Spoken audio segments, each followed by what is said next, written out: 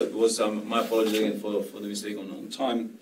So thanks for everybody being here. So this is really a pleasure to introduce Rafael Pereira here. So it's one of those serendipitous situations, right, that we seem to work more or less on similar things, but we had to meet through undergraduate student that we are trying to co-supervise at USP with Hugo as well, Davi. So Rafael is a transport geographer whose research looks broadly in how urban and transport policies shape the spatial organization of cities, human mobility, as well as their impact on social and health inequalities. His work focuses on developing spatial and data science tools and methods to examine the equity impacts of urban and transport planning policies on access to opportunities and environmental emissions. So Rafael obtained his PhD from the Transport Studies Unit at Oxford, and his work received the 2019 the Best PhD Thesis Award in Transportation from the AAG, and he was also awarded the Younger Researcher of the Year by the OECD International Transport Forum. So Rafa, really amazing pleasure to have you here. So thanks for accepting doing this, and again, my apologies that you cannot see everybody here, but I'll make sure to convey the questions when they come, okay? Thank you. Sure. No worries. Ronaldo, thank you so much for the invitation. Very, very glad to be here, even if virtually. And it's a pleasure to be presenting at the seminar, and I hope we'll get some good questions and discussions later on. So without further ado, I'll start. My name is Rafael Pereira, as Ronaldo just said, and I work at the Brazilian Institute for Applied Economic Research. So we are a Brazilian research institution linked to the federal government, where we are basically doing research that is applied applied to issues that are intricately related to policy. And I'm particularly focused on urban policies and transportation policy. But I'm also currently wearing the head of data science at the Institute. So I've been doing lots of work as well in developing new tools and methods for the work that we do, and sharing those tools so that maybe it can benefit others as well. So I'll be talking today about spatial data science for just and sustainable cities, kind of just giving a high-level view of some of the research projects that I've been carrying on over the past couple of years. But I'd like to start talking about what I like to call a revolution in mobility data. So I think you're all very familiar with the recent revolution we have seen in mobility data. This revolution translates into the number and variety of data sets on mobility data sets that we have been seeing popping up, either because we're talking about new data sets or just because we're talking about data sets that are not so new, but they are becoming more widely available, like from GPS, mobile phones, smart cars, LiDAR, traffic cameras, and portable emission measurement devices. So I'm sure most of you have worked with this data or have read papers with this data. And a lot of people praise about this revolution in terms of how we can do so much more with this data that we have nowadays. However, I think very few people talk about GTFS, which stands for General Transit Speed Specification. So GTFS is a standard data format for public transportation systems. It is basically a zipped file with several text files, and each text file is a table with information about the transport agency, the routes, the trips, the calendars, services, and so on and so forth. So it's basically a geolocated timetable organized as a bunch of text files in a relational table, so to speak. But I like to say that the GTFS has created a quiet revolution, because the GTFS standard is so simple and so easy, and it's so at the same time so comprehensive. It has become the de facto data standard for public transport worldwide. So it was originally created in the early 2000s by Google with a partnership with the Transit Authority at Portland in the US. But it has spread very widely. So pretty much every mobile phone app that we have in our phones, or navigating public transport systems or doing routing analysis or planning trips. All of these mobile phone apps, they are actually making queries on top of GTFS data. And GTFS is now a global standard in the sense that more than, I think this map is already outdated.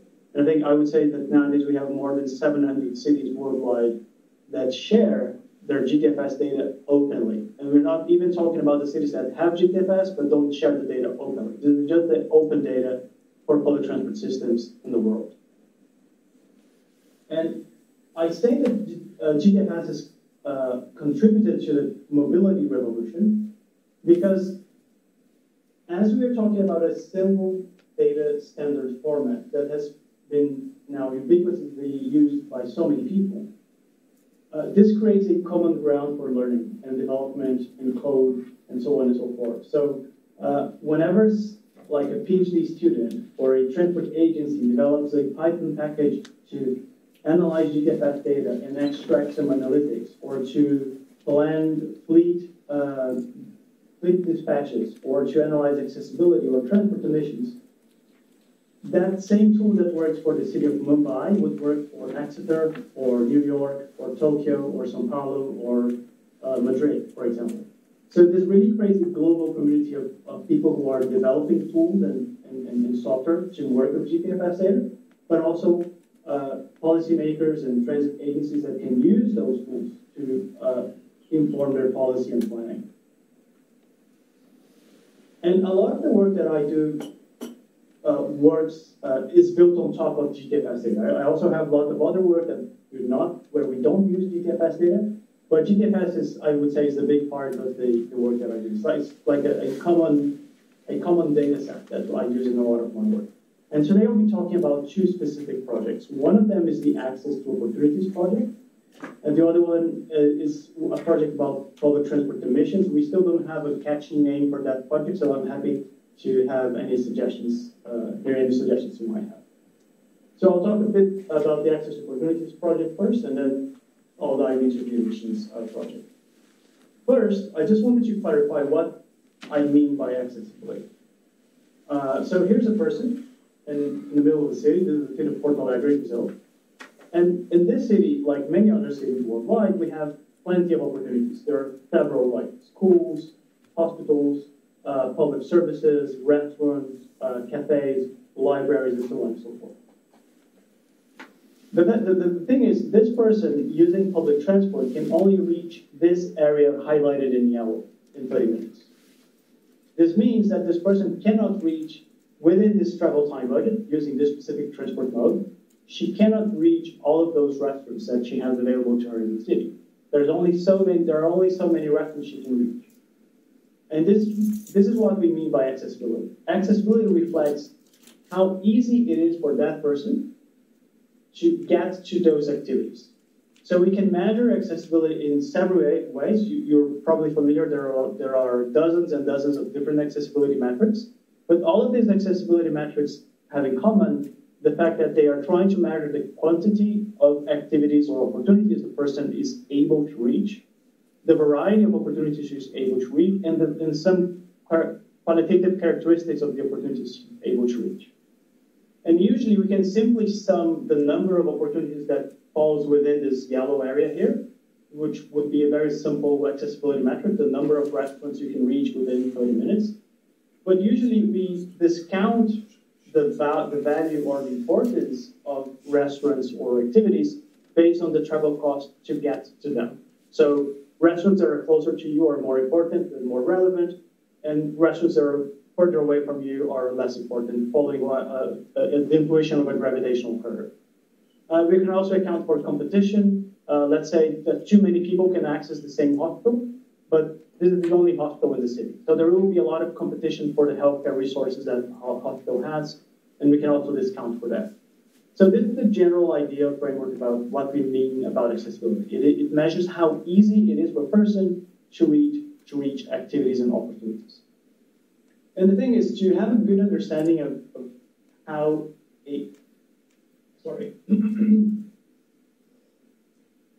apologies.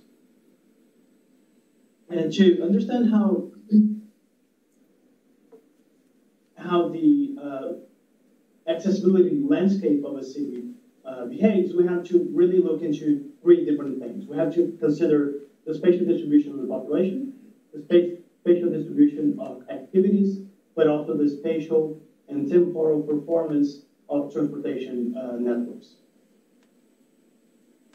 And we're trying to look at those three things at a very large scale in Brazil in the Access to Opportunities project. So the Access to Opportunities project is a spin-off from my PhD research that I finished in 2018. And since I moved back to Brazil, I'm really trying to expand some accessibility tools to the whole country. So the Access to Opportunities project has three main aims. The first one is to generate annual estimates of access to employment, health services, education services, and social welfare by different transport modes for Brazil's largest urban areas.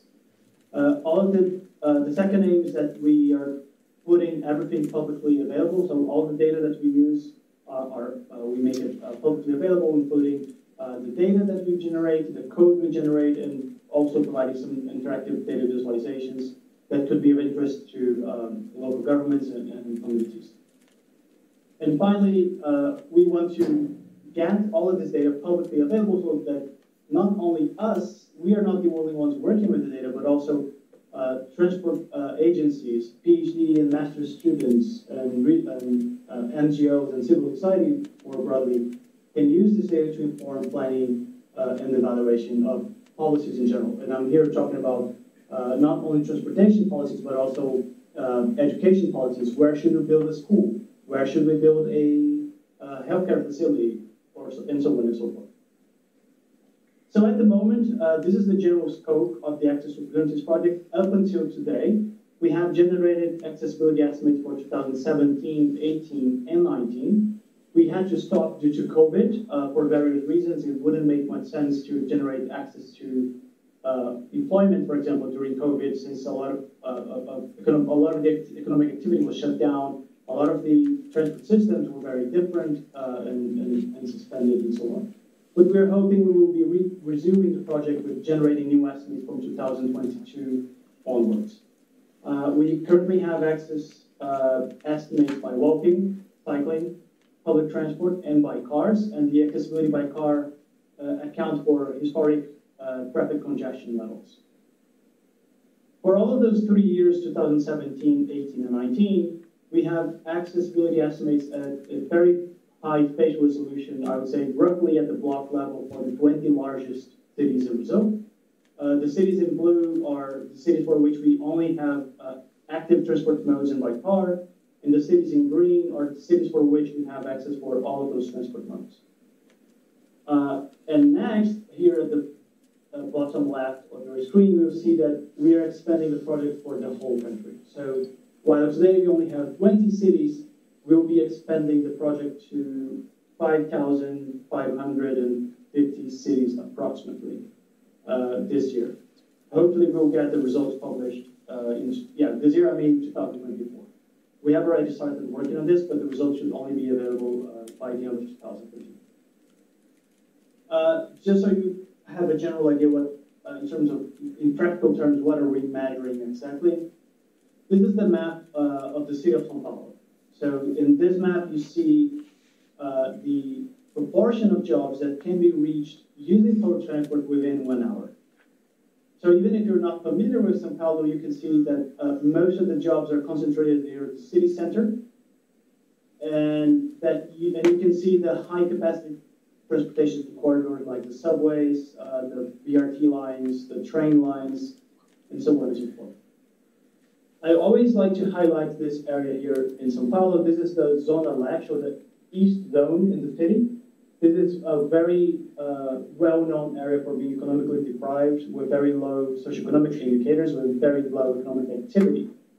And as you see, it is mostly dominated by these dark colors, which are areas from which you would have access to fewer than 5% of the jobs in the city. However, in the middle of this desert of opportunity, you have this one bright spot, and this is a subway station and a train station. So we are here not talking about simply the geographical proximity between people and jobs. We are also talking about how the spatial and temporal performance and connectivity of your transportation network allows you to get closer very easily and to reach those jobs very, very conveniently. So this is just one simple accessibility metric for jobs. We also have another type of metric where we measure the travel time that takes you to get to the closest activity. This is the travel time to the closest hospital using public transport. So areas in yellow are places from which you would take less than 5 minutes to get to a hospital. And areas in green, you would take something between 10 and 20 minutes. And dark blue areas are places from where you would take over 30 minutes. So there is a big variation in terms of the spatial distribution of healthcare services, but also about how transportation corridors connect people with those services. The Access to Opportunities project, as I said, generates estimates of various different accessibility indicators. These are just two that we consider. These estimates can be disaggregated by population age, income, race, and sex. We also measure access to jobs by different education levels, schools, and health services of different types as well. And in the end of the day, we generate such a huge amount of data that there are like tons and tons of research questions that we could address with them. We don't have enough legs and arms to do that ourselves. So oftentimes we collaborate with different colleagues and governments to generate some papers and projects. This is just one example. So in 2021, we partnered with Wu and Levinson and colleagues, and many other colleagues indeed. This was a project where we gathered accessibility estimates for over 117 cities across 16 countries, just looking at access to employment by different transport modes, and we compared the performance of different cities depending on their city size. It was very interesting to see how North American cities are really bad in terms of transit accessibility, really bad in terms of walking accessibility, where North American cities are kind of as expected, not that bad when it comes to access by car.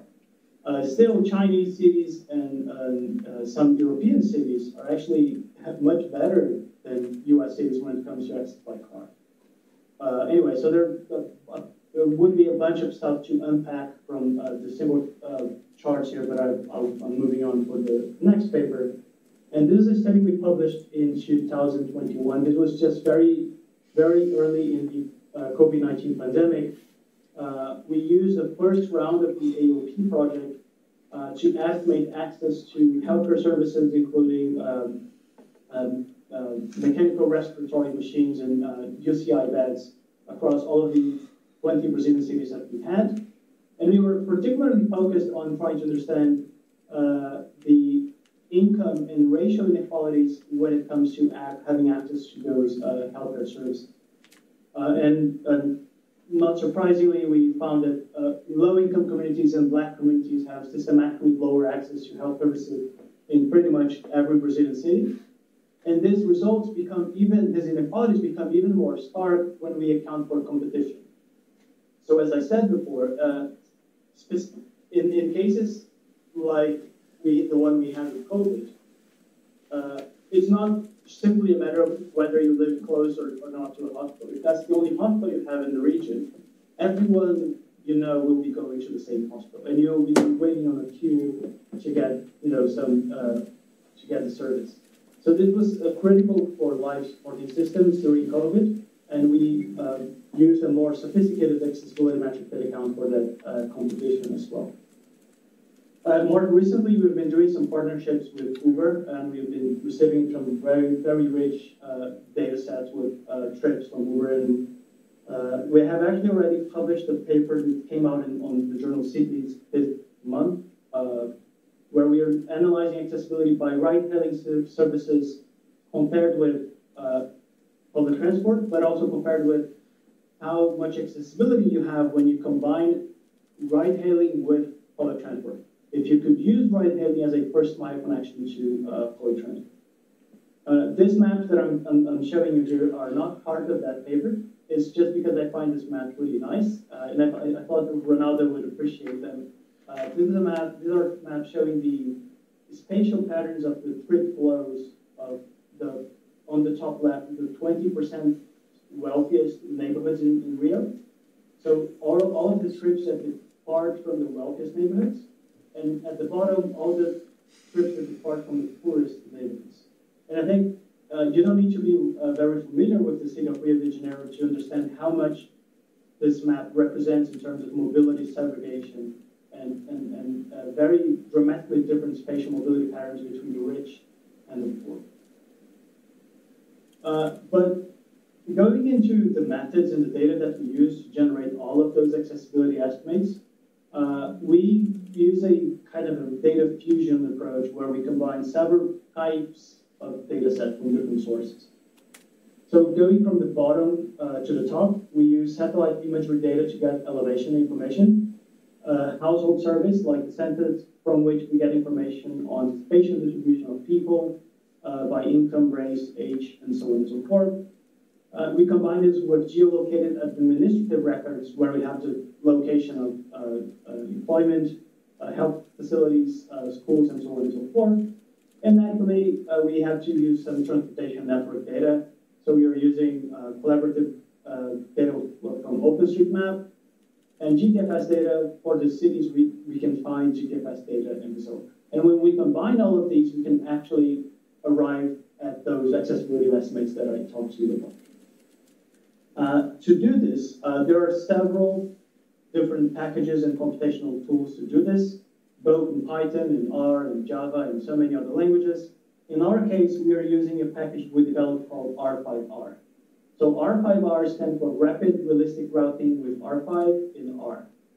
And some of you might be familiar with R5 is a routing engine, as a multimodal routing engine developed by Conveo.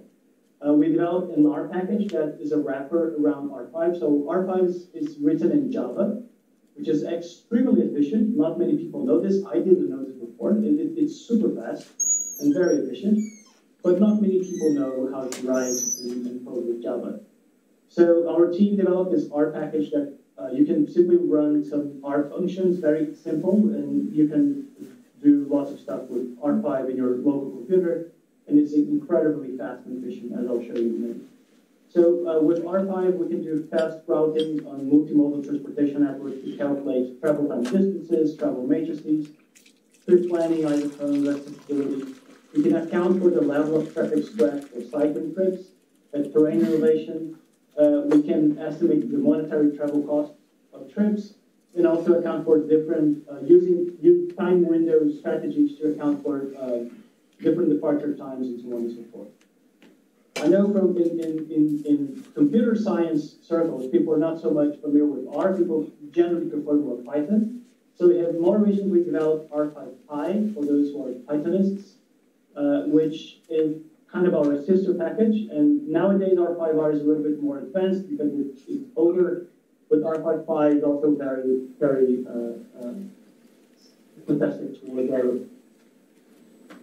So just for the R users in the room, you can calculate the travel time matrix and isochrones is just one simple function call. I will not talk about the parameters here. It doesn't really matter so right now, but just so you see, you can do trip planning to find different trip alternatives between point A and point B. So a very traditional routing model and routing analysis, but here we're talking about a tool that is incredibly efficient. Some colleagues from Toronto University published a paper performing a benchmark between network analysts in ArcGIS, OpenStreetPlanner, which is another popular routing engine, R5R, and EMI. And the bottom line of the comparison is that when we're talking about extremely large origin destination matrices with 10,000 by 10,000 origins to 10,000 destinations, R5R is 6 times larger than ArcGIS, 37 times larger than OTP, and 100 times larger than ME. This means, like, instead of taking 50 minutes in ArcGIS, you would take 8 minutes in R5.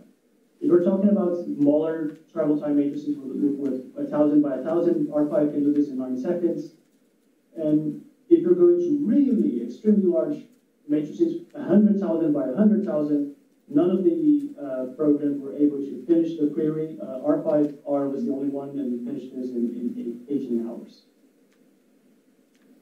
And it could be even faster. I think they didn't write the code for R5R the most efficient way, but anyway. So we also developed several other computational packages that accompany the Access to Opportunities project. So in the accessibility package, we have various functions that conveniently allow researchers to calculate multiple, like dozens of different accessibility metrics, from time to the closest N activities, to different types of cumulative opportunity, gravity-based measures, floating catchment area measures, and any decay function you can customize, and so on and so forth. And actually, we also have the AOP data package. So the Access to Opportunities project data is available in the AOP data package. So in very simple terms, you can have access to all of the data that we produce, openly available in R. You can also download it from our website, but it's much easier to download it in R. So you would have information about the spatial distribution of population, land use activities, accessibility estimates by different transport modes, peak time, off-peak, and so on and so forth. One example. For those who are familiar with R, you can call this function AOP data ... read access. So city of Curitiba, mode, public transport, year, what off-peak, and I don't want to show the progress bar. So with just one function call, I download data, and one ggplot, which is equivalent to the matplotlib library in Python, I create this map. Is this the most beautiful map you have ever seen in your life? Definitely no. But it's really fascinating how we can empower researchers and policymakers to create very simple and quickly, very easily and quickly create data visualizations and extract data information with 2 lines of code. It's super nice to see that we have seen many local governments and researchers in Brazil using this data now. For those who are more interested in diving into accessibility and accessibility modeling, we have recently published a book called Introduction to Urban Accessibility, a practical guide with R. This is an online book, so you can download the PDF, but the book is entirely written in Parto, so the website is online. And the book covers from basic concepts and indicators to a more hands-on approach as a tutorial teaching how to estimate accessibility, how to evaluate the accessibility impact of transportation projects, how to wrangle and analyze GTFS data, and the entire book is written with reproducible example and code, so anyone can use it. So, having said all of that for the first project, I'll talk about the second project, but I promise I'll be faster in the second project because there are not as many things to talk about this one, at least not yet. So, in this project, for which we still don't have a catchy name, we are developing a scalable model for public transport emissions. The main idea here is that we develop a computational model that allows us to evaluate the environmental benefits and the justice implications of different policies that will, try to electrify or transport fleet or buy new buses and replace old buses with new buses. The whole method is intended to have minimum data requirements, and it tries to help individuals and environmental agencies work with reproducible projects and open science standards. So we developed this method called the GTFS to emit. This has also been published as a R package, which stands for Public Transport Emissions from GTFS. And it was recently published in Transport Research Part D, where the paper basically describes in very a thorough detail how the method works and how the package can be used. So it's an R package that provides a generalizable method to estimate public transport emissions at high spatial, but also at high temporal resolution, simply leveraging on GTFS standard data format. This is the nice thing about the model. I'm very proud of the fact that the user only needs 2 inputs, 2 pieces of input to work with the model. So if you want to estimate GTFS for the city of Exeter, for example, you would only need a GTFS-P for Exeter. I know GTFS for the UK is not super trivial because the UK usually have different standards for transportation data, but there are already many tools to convert that standard to GTFS, so it shouldn't be super complicated. So you would only need GTFS data for the city of Exeter, and a table telling some basic characteristics of your public transport fleet. And we're talking about either a detailed table that tells you the characteristics of each individual vehicle, or a simple table that gives us the average composition. Let's say 20% of the buses are standard buses with Euro 4 tags, and 18% of the buses are Euro 5, and so on and so forth. Those are the only two pieces of input that you need to use the model. Apart from that, the user only needs to select what pollutants he or she is interested in analyzing, and the package currently has over 16 different pollutants. And you need to select the emission factor model that is already provided in the package. So we currently have emission factor models for Brazil, for Europe, and the United States. An emission factor model, for those who are not familiar, is basically a function that tells you what are the expected level of emissions for a given vehicle with given characteristics traveling at a given speed. So a lot of environmental agencies go to the field and to labs, and they measure the emissions of different vehicles with different characteristics at different environmental conditions. And with those measurements, they create these emission factor models that tell us what would be the expected emission for vehicles with these different characteristics.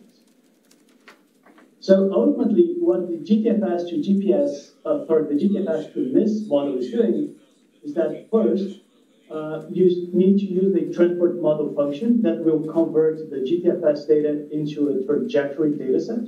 So you can have the trajectory of every single individual in a more standard format, like a GPS data. And after that, you have to run the emission model, the second and final step, where you input the fleet information and the emission factor model that you chose, and it will generate, it will combine the trajectory data with the emission factor models, and it will generate emission levels bottom up for every single vehicle at every single moment of the day. How many grams of CO2 that vehicle is emitting at different moments of the day in different segments of the road network, for example. So just a simple example for the city of São Paulo, you see CO2 emissions and PM10 emissions. Even if you're not familiar with São Paulo, you can clearly spot where are the large capacity bus corridors here. And this just a zoom in the city center where you see a lot of the avenues or places nearby bus depots. You have this overlap of too many routes and sometimes older buses.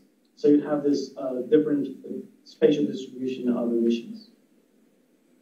This data is, as I said, at a fine spatial and temporal detail. So you can also aggregate the emissions from a spatial temporal patterns. Because we are using standard GTFS data, and GTFS is the global data, it is relatively easy to generate such emissions for global cities. Here you have Houston in the US, Sydney, Australia, Curitiba in Brazil, and Rome in Italy. So as moving forward, we are currently writing a paper where we are building an environmental benchmark, comparing the environmental emission level per passenger across several global cities. We're trying to aim for 50 cities, but we are currently only with 30 cities in Europe, North America, Latin America, and in Australia as well. Ideally, it would be nice to see people using this kind of model to evaluate the environmental benefits of different policies, like replacing old buses or electrifying buses. A civil society organization from Cairo in Egypt, together with WRI, they just used this model to generate environmental emission estimates for, I think, a city in Zambia in Africa. And ultimately, it would be nice to combine the output of GTFS to MIS with several other more sophisticated measures and models of air dissipation and pollution dissipation to have a look at social inequalities in what neighborhoods and socioeconomic groups are more or less exposed to public transport pollution. So I would finish here, but I just wanted to highlight something. Remember that to use the GTFS to MIS model, we needed 2 steps. And the first step was to convert the GTFS data into trajectory data. So you don't need to know this if you want to, if you're working with the GTFS transformation model, you don't need to know what I'm going to say now. But if you're very interested in diving deep into this, what we call the transport model here, actually under the hood is running another package we developed called GTFS to GPS. So GTFS to GPS is a simple R package that does one simple thing, but it does it very well and very efficiently. It converts the GTFS feed into a GPS-like data table, basically a trajectory data with space-time trajectories of every single individual. And it's super simple, but at the same time, it's very powerful in the sense that it opens up so many possibilities of different research questions that you can easily address with trajectory data, but not so much with GTFS, because GTFS is a strange relational table that doesn't work as well with many applications. And a very simple example with the output of the GTFS to GPS model, we can have a look at a 3D perspective or time geography perspective on the space-time trajectory of different vehicles and the coupling of different vehicles and at what time of the day and in space they would be able to bunch or meet together. And more recently, we published a paper on geographical systems where we explain the package, we go into detail how it works and what it can be used to do. And a very simple analysis, looking at the output of GTFS to GPS, we estimated what is the average frequency of transit services in different areas of the city of São Paulo, and how the frequency of those services vary across different times of the day, and the x-axis here, and by different income deciles. So these two are basically the same chart, but one is the 2D and the other one is the 3D version of the same result. And here we are looking at how the frequency of public transport services vary across different times of the day for different income groups. And we see that regardless of the time of the day when you look, the richest income deciles here at the top of the tier, they usually have relatively higher frequency. They are much better served by public transportation services, regardless of time of the day. So you have the peak and off-peak time variations for pretty much every neighborhood, but regardless of those variations, the services for high-income neighborhoods are systematically and consistently higher than for middle-income and low-income neighborhoods as well. So I think I've already presented for over 40 minutes, 42 minutes. I think that's a little bit too long. I hope I didn't get you bored and you're not sleeping over at the other side. So that's all I had to present. And I'm very happy to engage with you and take any questions and discussions you might have. That's okay, thank you.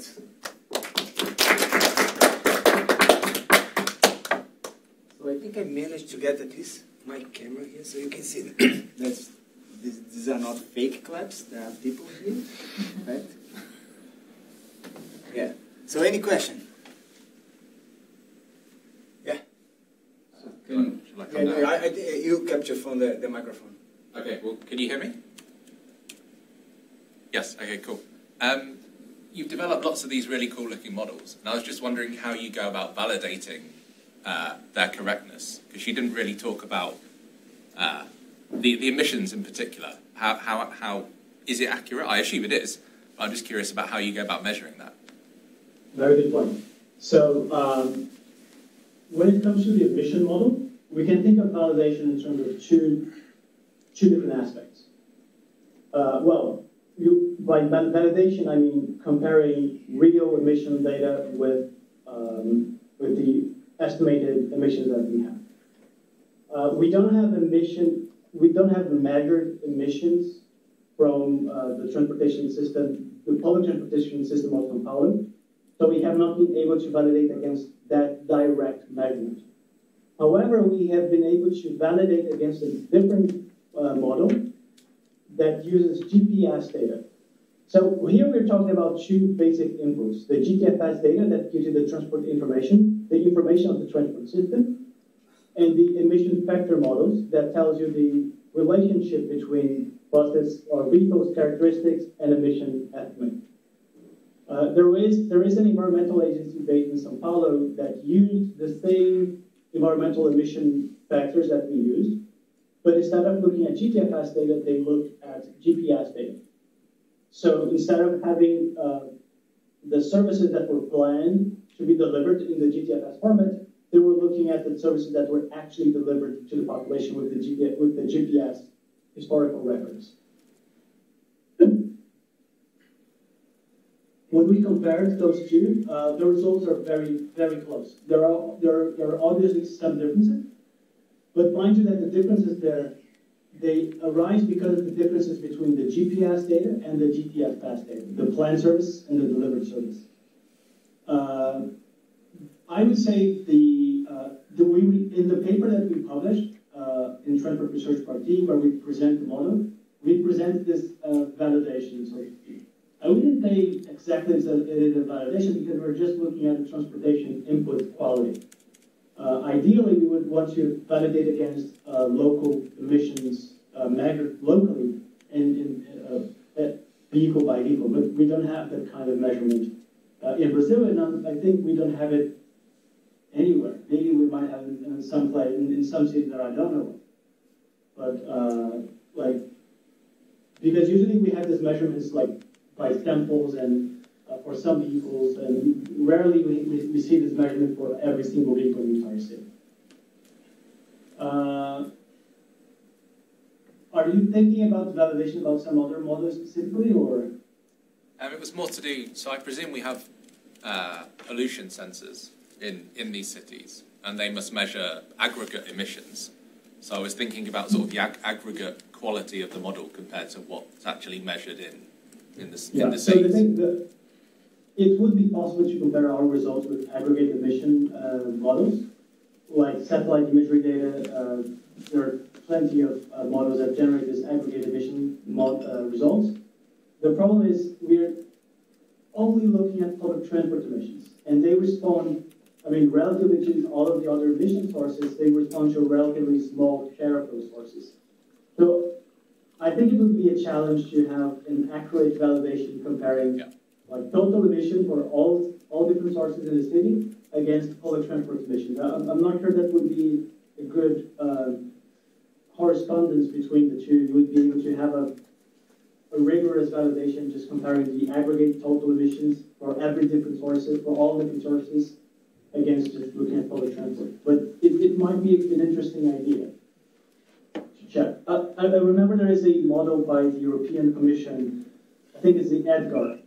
So those who have worked with emission data, there is a data set called EDGAR, or EDGAR project by the European Commission, and they use satellite imagery data to generate emission levels by different emission sources at a 1 kilometer by 1 kilometer grid for the entire globe since, I don't know, the 1970s or 1980s. It is a fantastic data set. The data set they have allows you to have estimates of emissions by the transport sector. So I think this could be the closest we would get, but still it doesn't untangle what is emissions from the private transportation, public transportation, or freight transportation, for example. So it would be a challenge to do what you're thinking, but I think it could be an interesting avenue to pursue. Well, somewhat related to this, how easy is this package for us to, for instance, I have a different model of emission. How easy can I add a different model of emission to just generate this visualization, maybe compare with other models, like using the package? Well, currently, the package only accepts the emission factor models that we have into the package. So we downloaded the emission factor models or the data of the emission factor models for all of those environmental agencies, and we included them into the package. So the package currently only works with those emission models.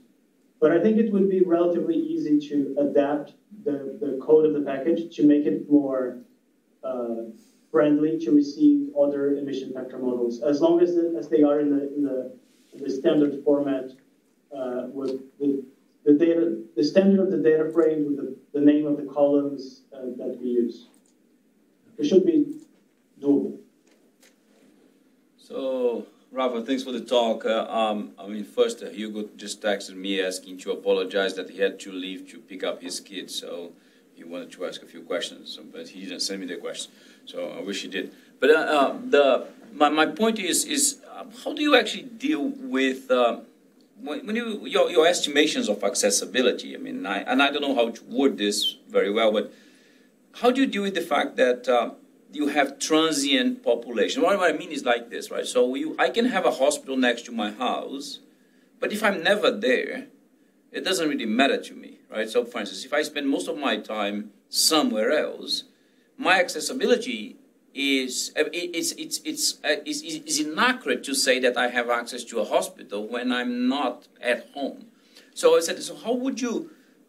I mean, how do you consider those factors that are more related to the dynamics of the city? And then this ties, for instance, how would that change on a pandemic situation? Because the dynamics will change. So does it make sense what I'm trying to get? I mean, how, because it seems that your estimation is more like static, right? So you give a position, this is how long it takes to get to a hospital. So that's actually a very good question. This is the first time I get this question. I usually get always the same questions. The first two questions I got today are not very common, so I appreciate that. And this particular question is very good, Ronaldo, because the results that I'm presenting, as I said, this is kind of a high-level view of the research project. So I'm just talking about the general overview of the results and estimates. I don't go into the details here. And your question gives me the opportunity to do that. So when we generate this accessibility estimates, we generate accessibility estimates for every single point in the city.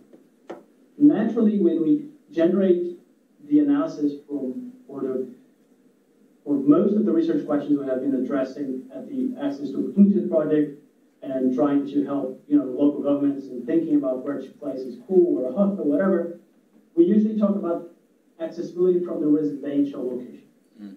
So considering where people live, what is the accessibility from where they live? However, the question you raised it relates very closely to the issue of trip chaining. You might leave your house, go to drop your kids at school, and then after you drop your kids at school, you have to go to your job. And let's say dropping your kid at school is a mandatory activity. And there is no other kindergarten near your home. So you will take like a car or a bus, you will take like 5-10 minutes on the vehicle, you'll get to the kindergarten. Once you are at the kindergarten, the number of jobs you can access is different from the jobs you can access from where you were at home. But we have the number of jobs that you can reach when you depart from the kindergarten at that specific point in time as well. So ultimately, we can calculate a space-time cube of accessibility for every single point from every single point in the city at every single minute in the city. And with this space-time cube, you can calculate accessibility from a more dynamic perspective, where you account for the previous trips that people took, and from where they're standing at the moment, what further opportunities they could access further down the line. No, I hope that it does, and thanks for answering that. I mean, but just following up, I mean, my point is also related to the. I mean, take another example here, right? So, I may have, even if you have the calculations and you can actually estimate a more dynamic one, you have estimations for the accessibility. There is still a factor which is perhaps the capacity of the location, right? So, I mean, the fact that I have a hospital next to my house doesn't mean that I can go there, right? Because Is it possible to adapt to you those? have to think about two things. Right. The first thing is calculating the travel time estimates, right? So the space-time cube I mentioned, you can think about it as a space-time cube of travel time matrices. So you can have the travel time required to go from every point in the city to every other point in the city at every single minute of the city. So those travel times, they vary from place to place and across different times of the day. The second step is when you convert those travel time matrices into accessibility. So the first time of your question, I addressed in a way that mostly refers to the travel time cubes. So from everywhere, you can estimate this travel time variations across different times of the day. The second part of your question about, okay, but what about service capacity? What about the quality of the restaurant or the type of school or quality of the school that I'm interested in? So for that second part of the question, we need to think about different types of accessibility metrics. How do you combine land use information, the characteristics and the capacity of the services, with those travel time estimates to generate accessibility metrics? So in the COVID-19 paper that I mentioned earlier, we use this new accessibility metric called balanced floating catchment area, which is a relatively new metric that was proposed in 2021 by Pius and colleagues, where they measure accessibility accounting both for the travel time that takes you to go from your home or your location to the next hospital, but it also accounts for the capacity of the hospital and to account for the number of other people that could reach the same hospital, and for the fact that the same person could reach different hospitals. So the same person could reach different hospitals, the same hospital could be reached by different people. Yep. How do you account for this dynamic allocation of service supply and population demand? And this balanced floating catchment area method and other metrics in the accessibility world are precisely trying to do that, to measure accessibility accounting for those competition effects. Thank you. So I have another comment with it all. I have a quick question regarding like the first study that you showed. You showed that you have like data about bicycles. How is that? How is that measured? The use of bikes in the city. So remember that, I think just a quick clarification that perhaps might be related to your question. When we're talking about this accessibility estimates, we are not talking about people's travel behavior. We are not talking about where people live and where they travel to, or how often they travel and how long they take. We are talking about hypothetical trips. We're modeling with these routing engines what would be the route that people would have taken to go from A to B. What is the travel time that would have taken them to make those trips? So we're not looking at people's cycling trips, observed cycling trips. We're looking at how easy it would be for them to make those bicycle trips. Oh. And to do this, we use the routing engine models that I mentioned to you. In the case of R5R and a few others, but specifically R5R, we are estimating travel times accounting for the network connectivity and topology and distances of the transportation network. It accounts for cycling infrastructure, but it also accounts for terrain elevation, and it also accounts for level of traffic stress.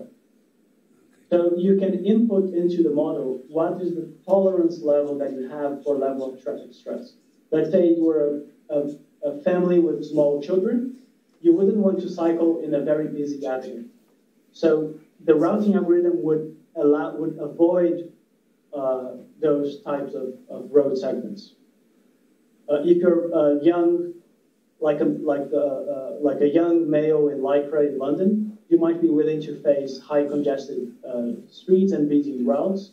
So your level of traffic, your tolerance to the level of traffic stress are different, and the routing engine accounts for those preferences, so to speak. Okay, so I wasn't getting it wrong. So why do you have like some cities that you don't have this? You don't use like bicycle data? Like... Oh, actually, we actually have accessibility estimates by walking, cycling, and car for every city. The only I think the main limitation we have is that the public transport data in GTFS format is not easily available for many cities in Brazil. It's like many cities have the data, but they don't share it publicly, or it belongs to the bus companies, not to the city government, for example. This thing happen in a few low to middle income countries. It's weird, but it happens. But walking and cycling, we can do it for anywhere in the world, actually. Any other question? Yeah. I was wondering if you could speak a bit more about the work you did with the ride-hailing services and like whether the mobility segregation you found was kind of like whether or not it was an artifact of poor transit service to that area, or like are people just taking like or like doing ride-hailing to areas that is poorly served by transit, and then they'll use transit to like the wealthier areas, right? Because we have transit systems that serve that area. Okay, so maybe a caveat there. Maybe in my presentation, I'm sure I wasn't clear enough. I brought those maps with the flows just to kind of get your attention and provoke some thought about mobility segregation. But we haven't yet written the study looking at mobility segregation with that specific data, right? So the paper that we have written that came out published this month is a paper where we look at employment accessibility only using ride-hailing services, employment accessibility only using public transport, and employment accessibility combining both ride-hailing as a first mile with public transport. The nice thing about that specific paper is that we account for both travel time and monetary costs. Obviously, ride-hailing is much more efficient and has a much better performance than public transport when it comes to travel speed and convenience, but it's at the same time much more expensive. They have much higher out-of-pocket costs. So we were trying to account for this trade-off between travel time and travel cost when comparing transit and ride-hailing. We found that ride-hailing has a much better performance for shorter trips because that's when you have relatively cheaper trips and much higher accessibility by ride-hailing than by transit. However, in Brazil, public transport is based on a flat fare scheme. So it doesn't matter how far you travel, you always pay the same. It's a fixed value, it's a fixed fare. So for trips over 25, 30 minutes, it's much better to use public transport than to use ride-hailing. But obviously, the answer to this question depends on the person.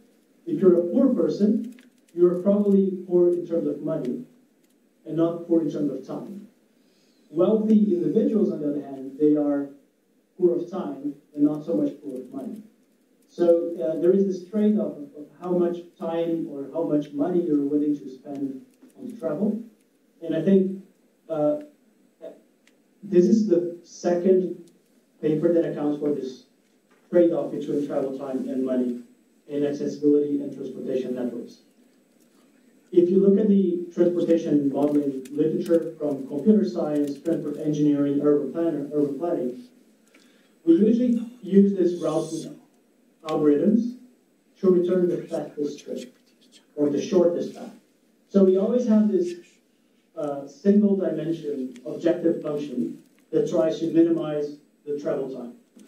The problem is once you account for travel time and monetary costs at the same time, your routing algorithm has to account for this trade-off during the routing analysis. So the optimal trip is not one trip, is a Pareto frontier of multiple trip alternatives that would give you the optimal Pareto frontier of combinations of different travel times and different travel costs. So you could have the cheapest travel, just walking, you'd spend zero pounds, but it'd take you 50 minutes to get to the train station. Or you could take a black cab that would take maybe 10 minutes, but would cost you 20 pounds. And between those two options, there are various intermediary alternatives. So when we account for this trade-off between travel time and cost, we bring a much more nuanced and complex situation for transportation network models.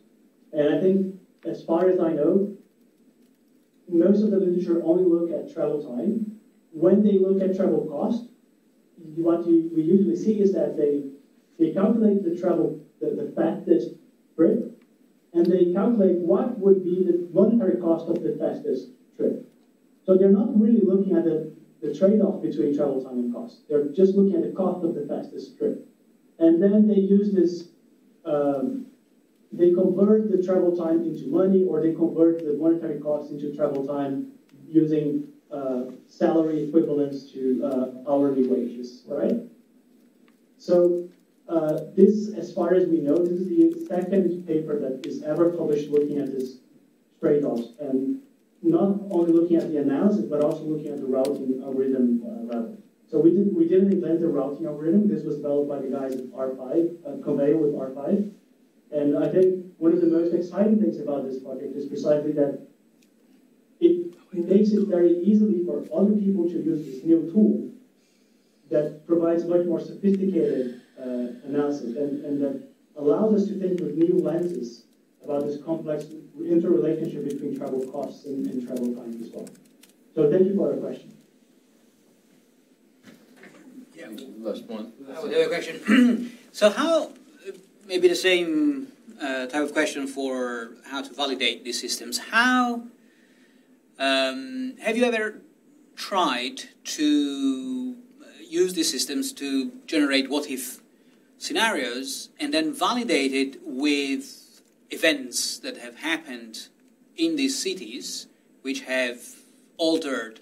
So suppose you have a major traffic accident and congestion that is completely unforeseen, and then you see whether you could use your models to get some estimates of what would happen in these situations, but now you also have a proof of concept because this event has happened. No, we haven't, but it's actually a great idea. We have done a lot of work looking at GPS versus GTFS data. So I have a PhD student who I've supervised where we use the historical GPS data of the transport system. We convert it into GTFS, like a historic GTFS, like a real GTFS, and we compare how much accessibility levels vary or how much accessibility levels differ when you consider planned services and delivered services. Other colleagues have done this in the US, colleagues from the University of Ohio and the University of Toronto. And across the board, we find that there are systematic differences, and the differences are not, they're not random. So low-income neighborhoods and neighborhoods in the peripheries and busy corridors are the ones where you have less reliability of the transport service, because those are places where you either have more congestion or because you have worse accountability, so to speak. So if the bus company doesn't make that trip, maybe the local community will not have the political voice to complain about that. But what you're saying perhaps might be even more relevant for the emission model, right? And we have never done this, but I think it could be very interesting, because what you're saying is that we could use this external shocks as kind of a almost like a natural experiment to Yes. see how an unexpected disruption in service would be subsequently followed by a disruption in emission levels as well. I think to do that, we would require high temporal resolution data for emissions. So you would need to have emission estimates being measured every single hour, for example, at different places in the city. So I think that could be doable, but I've never thought about that. That could be very, very interesting research avenue. I'm glad you pursue that research avenue and tell me later if it works. Okay, I think we are out of time. Thank you, Rafael, so much for interesting talk and for your time responding questions. And thank you all for coming. See you. Bye-bye. Thank you, Rafa. Thank you so much.